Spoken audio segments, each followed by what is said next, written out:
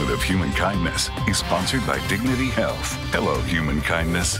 It's that time of year where we often see displays of generosity, and in Tehachapi, one family is grateful for the generosity of a veterinarian's office. Because of the vet's kindness, they'll get to be home for the holidays with their beloved pet. In today's Hello Human Kindness story, 23 ABC's Alyssa Flores tells us how a dog's frightening injury turned out to have a happy ending.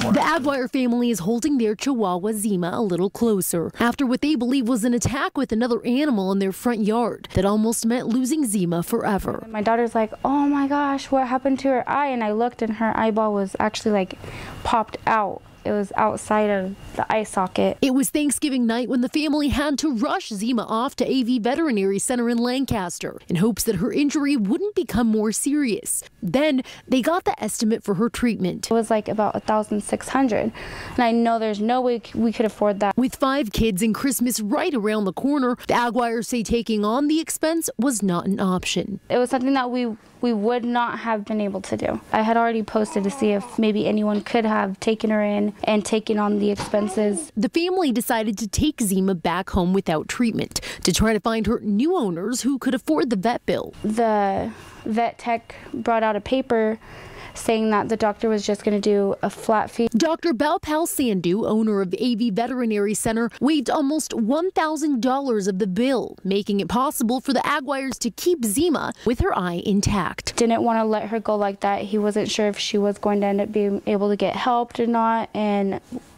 if she would be all right or not. Days later, the family is getting a chance to thank Dr. Sandhu for the first time. Thank you so much. We want to say thank you. Yeah, we didn't know what we would do without you.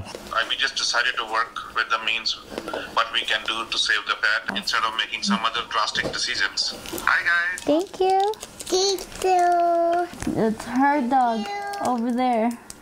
Hi, Killer. Thank you. I'm happy for you. I know and I feel that no other vet would have done that. Zima will be back to the vet in a couple of weeks to get her stitches removed and to find out if she'll be able to see from her left eye. In the meantime, the Aguirres hope other families will think twice about the possibility of unexpected costs after falling in love with the pet. Always just think about what can happen, because my kids did get so attached to her. It would have been hard to lose her as part of our family. Happy to be home in good health for the holidays. In Tehachapi, Alyssa Flores, 23 ABC. Good story there, Alyssa. Thanks for that.